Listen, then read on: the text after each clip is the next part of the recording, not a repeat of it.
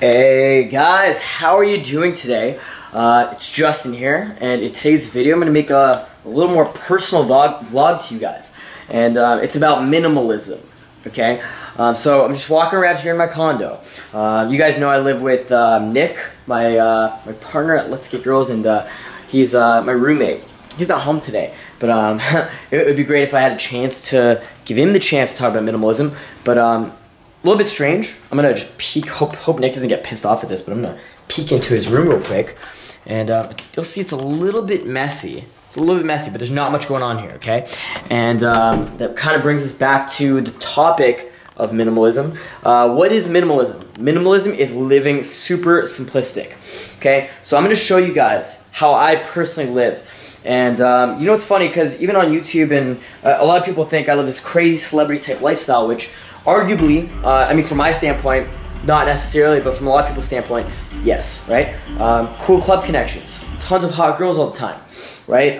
Just financially free, especially considering I'm only 22 years old, and I have a fair amount of savings, so I'm starting to learn more about business and getting into investing, and you know, doing okay for myself at 22, and just really, like, obviously, we teach pickup here on our YouTube channel. So what we teach is you learn how to pick up chicks, and obviously to teach that stuff you want to master it. And we've definitely reached a point of mastery level where we're just like getting crazy results with women, and it's kind of cool because it's like a pretty well balanced lifestyle. You know what? Maybe it'd be even more well balanced if could like take a step back from the women and get like finances and business and even health and nutrition. It's okay, but it could be much better. Today I actually did some yoga. I actually did a yoga class.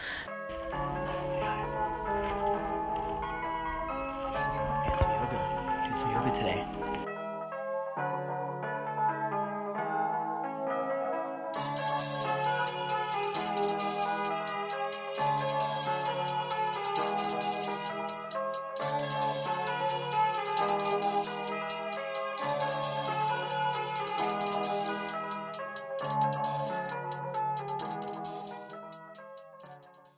Anyway, so I did a yoga class, and it's not only is that like fitness, also good for your body, also a great place to meet chicks. Also, it's pretty similar to meditation, so it's good for your mind as well. So, why am I rambling about all this?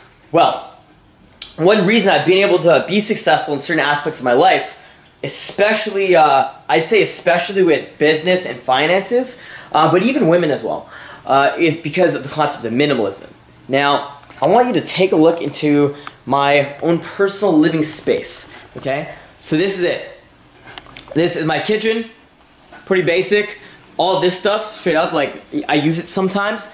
It actually belongs to my roommates, Nick and Dave, right? That's it, that's my kitchen. That's pretty much it. Oven, microwave, fridge. Even if you pop in the fridge, it's a bunch of, Nick sells this herb from Indonesia called kratom. Kratom is, you know, you got kratom, okay? And there's not even that much food in it, right? It's because we like to live super minimalistically, right? So everything I do, it's very in the moment. So that way, if I decide, hey, I want to fly over to New York, I'm actually planning on, I'm looking into the possibility, and I'd say like 60% chance, going to New York next weekend. It's Sunday, so like in 5 days, just popping over to New York, because I randomly decided, you know what, I want to go to New York next week. Why am I able to do that on such a whim? Or why I'm able to just pop over into another city or fly over, book a flight off my phone, and just do my thing. Earlier this year I was in Australia, I was traveling a lot, and I didn't even have a laptop because you guys are going to get the point in a second of why I'm just rambling, but it's minimalism, okay? I lost my backpack, and I had like almost essentially everything I own in a backpack. Passport, wallet, laptop, camera equipment, everything fucking important to me in one bag. Like, the only thing I didn't lose was like my hard drive, my phone, and my credit card. So I wasn't that fucked, but I essentially lost everything that I owned, and it kind of just ripped me apart, and I was like, fuck, like, this hurts. Like, I literally was feeling depressed and stressed and overwhelmed, and I was like, what the fuck, man? Like, what do I do? And I realized I don't have to do anything. Like, I'm still alive, I'm still here, I'm not fucking dead, my arm isn't broken off, right? And I still have access to my funds from my bank, And you know, I was able to figure it out, even though I'm in a foreign country on the other side of the world, because I'm here in beautiful Toronto, Canada. It's 10 p.m., so you can't see the beautiful view outside. I mean, I don't know, maybe you kind of can.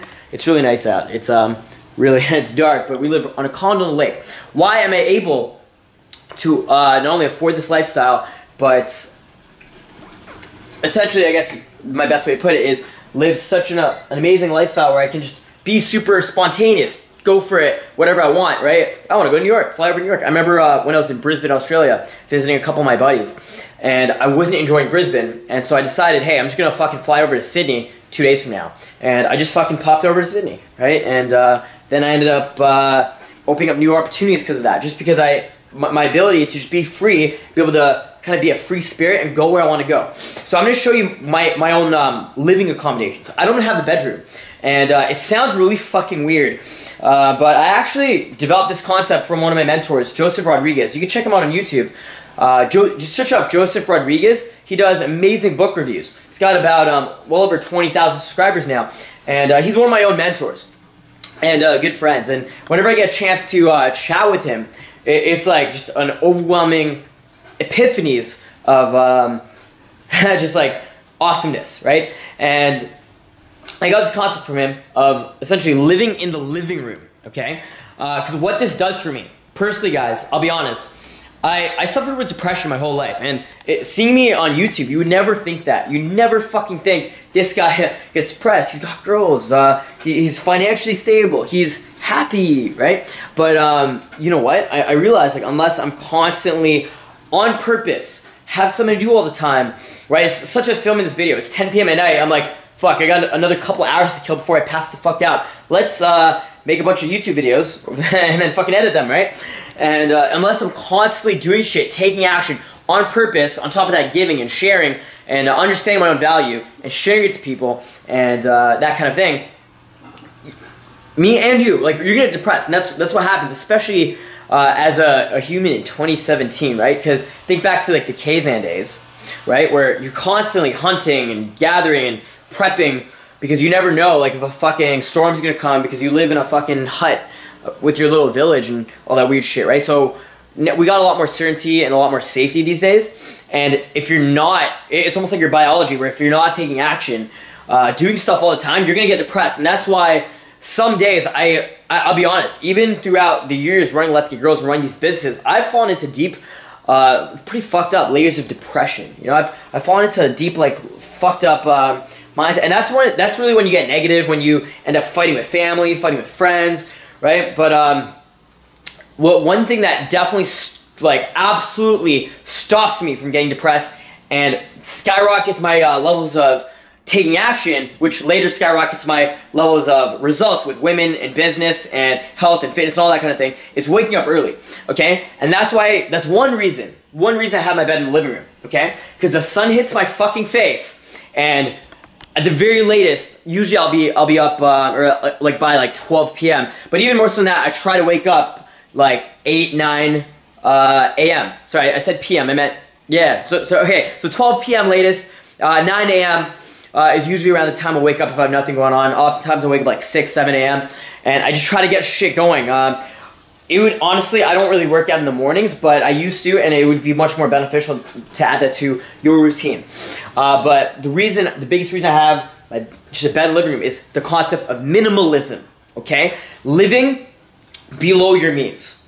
What will this do for you? Number one, humble the fuck out of you, right? You ever hear about these people winning the lottery? And then they're like, fuck this, quit my job. And then they ended up buying a fucking bigger house and a bigger house. In a few years, they run out of money. They run out of finances.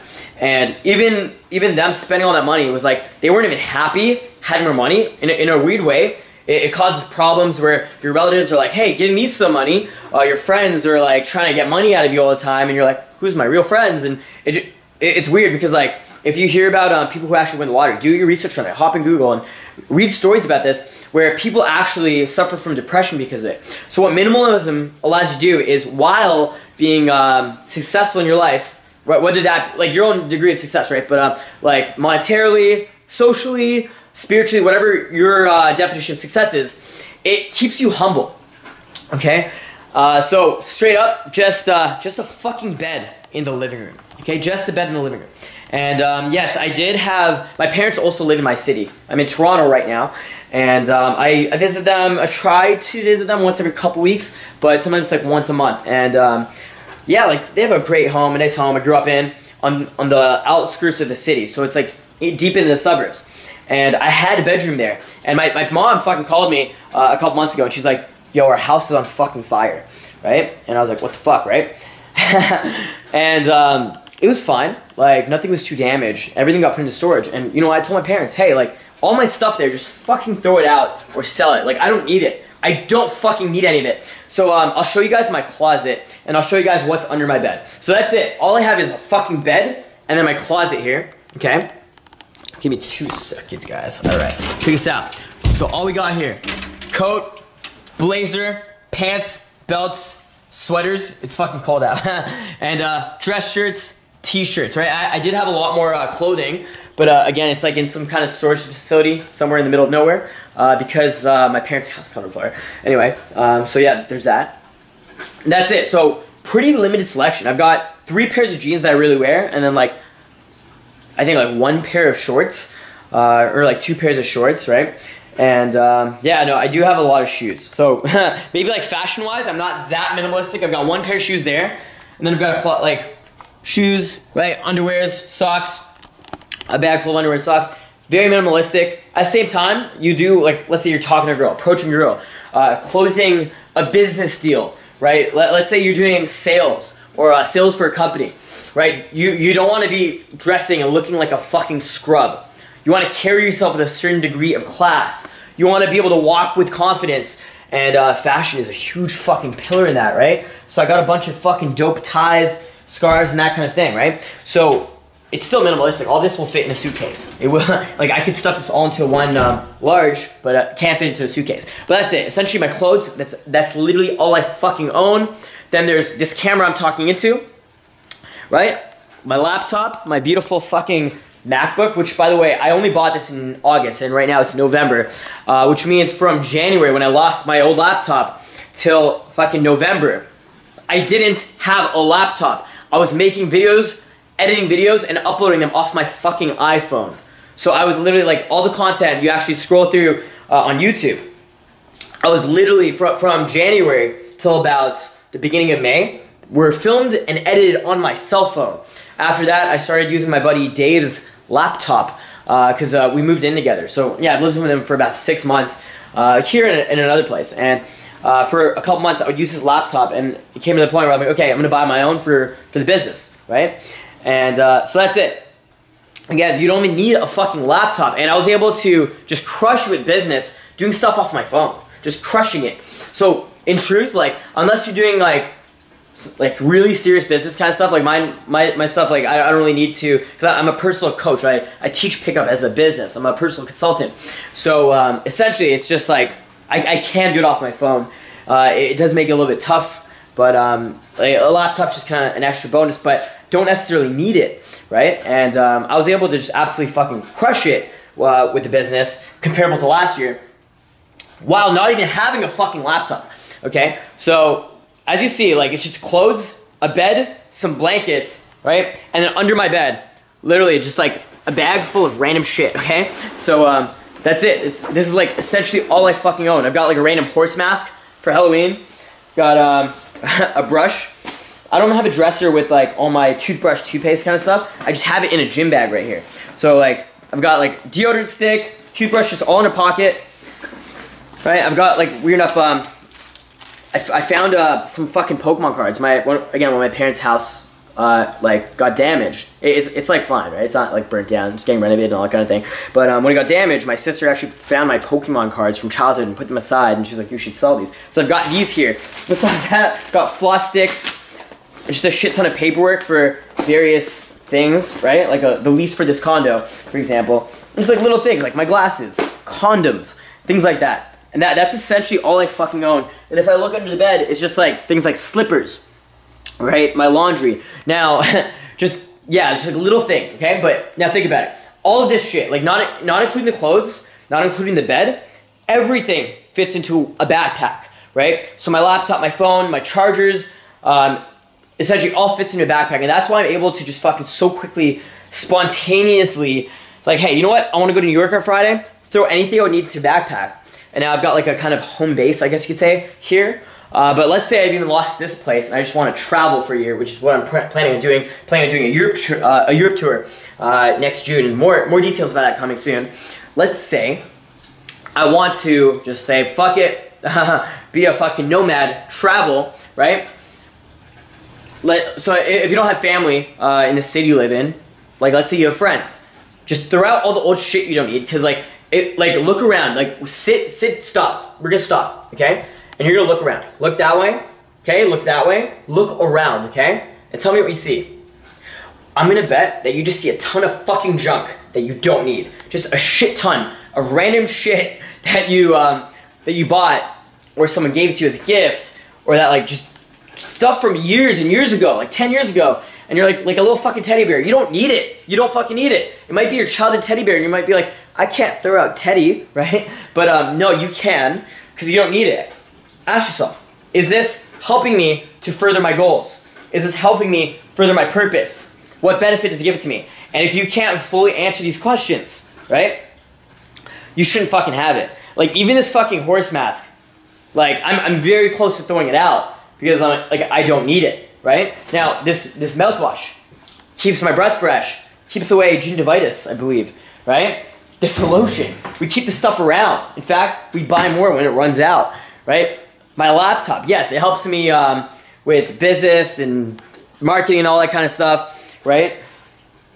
But for example, like these Pokemon cards, it doesn't fucking help me. I've got like, I've just got like a shit ton of Pokemon cards in a bag. It doesn't help me. So I'm gonna sell it, or I'm gonna throw it out. I hope that makes sense to you guys. I'm gonna get the fuck rid of it, because I don't need it. And what does this do? When you bring your girl home, there's less shit distracting her. I remember one of the months, we were crushing it. I was back from Australia for a month last December, and the results we had with women was like insane, like fucking insane. And it like, in a way, it set the standard for what our results should be like. And it was just insane. And weird enough, I was living with my parents for that 1 month, but not really, because of my minimalistic kind of like on-the-go attitude. I would come home like once every 3 days. I would just crash at different girls' places. It's fucking like, weird, man. And yeah, so essentially I would just keep everything in a backpack.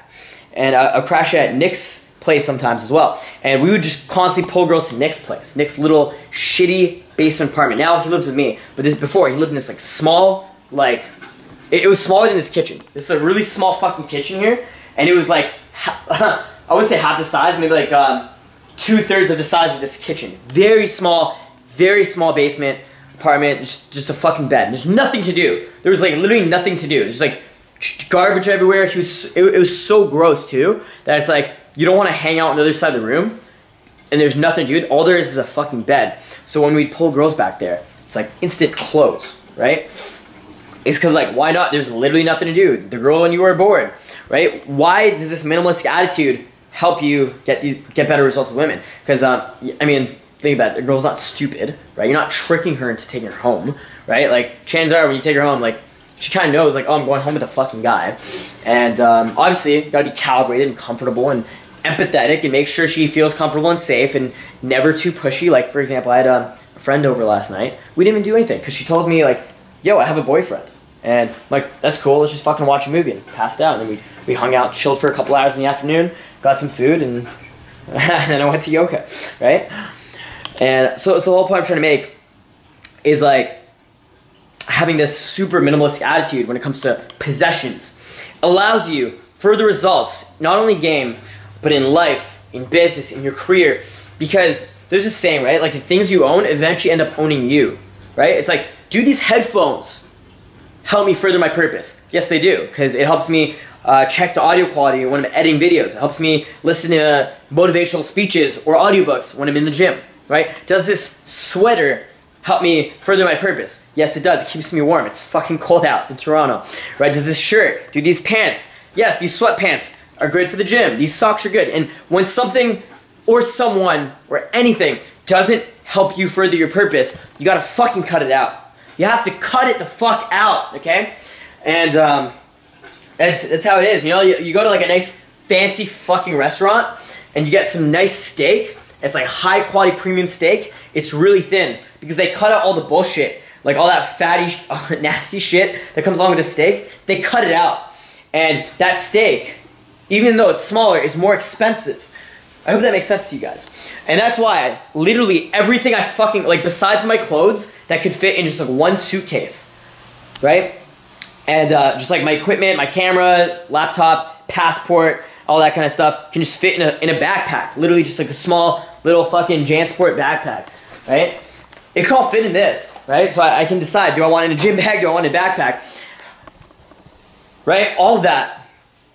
I could literally live my fucking life as a homeless person and still be successful just because it's so minimalistic, right? I mean, maybe it's a big exaggeration. Maybe like being homeless would be pretty fucked up. But I hope like the point I'm trying to make to you is by being minimalistic, it allows me to further focus on my goals, right? It allows me to further, it's almost like there's, you know they say your environment, like whatever's around you, is kind of a reflection of what's going on in your head right now. And check it out, like our place is fairly clean. Like, I might not seem clean. There's some of Nick's stuff for his business. But our kitchen is very fucking clean. Even like my living space, besides like the shit I just messed up for this video, it is very fucking clean. So what being minimalistic does for you is it gets rid of all this shit in your brain, and like the stuff that would be like manifesting itself physically around you. You get rid of that shit. Not only can you sell it and make more fucking money and use that to invest or further your purpose, right? Like, you have more money so you can eat better food, right? Do you guys know in America, the lowest income people have the highest obesity rate, right? But number two, they have the lowest nutritional value rate. Like, it's like young children who are obese but malnourished because all they can afford is shitty, not nutritious food, and then they have to eat a lot of it because they still feel hungry, right? So you're eating lots and lots and lots of fucking really bad, nasty, shitty food, right? But if they had more money, they could invest in better food, but they wouldn't be getting fat, putting on weight, because the food fills them up because it's nutritious, right? That's that's like basic nutrition, right? And having more money allows you the opportunity to do that. Having more money allows you the opportunity to travel. And what traveling would do for you is not only do you see new things, meet new people, but actually helps you understand different cultures, which allows you to open up your mind to new ways of thinking. Now that could further, that's an investment, right? Because that could further help you, let's say, improve your career or improve in your own business. Let's say if you have a business or you decide to start a business, it can help you do that. So that's about it. I hope I've hammered the point into you guys about minimalism and why I literally fucking own nothing, right? It's like I have a Mercedes-Benz that my father gave to me, and I told him I don't want it, right? Because I don't like to fucking, personally I don't like to drive. I don't need to drive either because I live in Toronto. It's a very strong commuter city, right? And you know what? I should get my driver's license back because when you leave Toronto, you're kind of fucked, right? But you know what? I decide, hey, things are minimalistic, and that's how they should be, and that's how you'll be successful, you know? I don't want the things I own to end up owning me, and I hope the same for you. So I would say, give yourself a little challenge. What I want you guys to do is, I want you to look around your room, look around your house, look around your apartment, wherever you live, whatever you're doing, look around, and think about it. Like, is this helping me? Does this blender help me? If it doesn't, we're literally gonna fucking throw it out. And I know one of these is like a broken blender, so we should literally fucking throw it out right now. And so I'm gonna get on that after I finish this video. Okay? And I look around and I'm like, I think to myself, right? Like, if this isn't helping me, if this isn't helping me further my purpose, what I want, and obviously you gotta know what you want to actually understand this, but if something is not helping you further who you are as a man or woman, as a person, cut it out, because there's no point. It's only gonna hold you back. Okay? Anyway, guys, thank you for being with me on this long rant. I'm very tired, so I'm probably gonna get some editing done and go to sleep, but I fucking love you guys, and this is very personal content to me. So, I hope you understand how minimalism can actually help you overcome depression just from like, I mean, it won't cure it, but it'll help you stay away from it almost by not being distracted by random fucking things. And then you have more time to take action on your own goals, which definitely is one thing that could help you get away from depression. But on top of that, help you pull girls in the long run, and even crush you with business. And I absolutely do believe that. So if you're more interested in this concept, I'm going to link a video in the description by my good buddy Joseph Rodriguez, and I highly suggest you guys subscribe to him. Really cool fucking dude.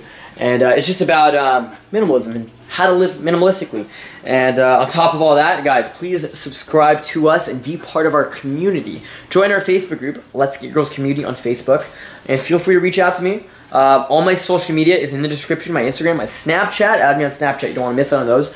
And my Facebook. Feel free to add me, follow me. Again, join Let's Get Girls Community, our Facebook community, and subscribe to Let's Get Girls. I want you guys part of our community because I want to grow with you guys. Without you guys, I find it much more harder to grow.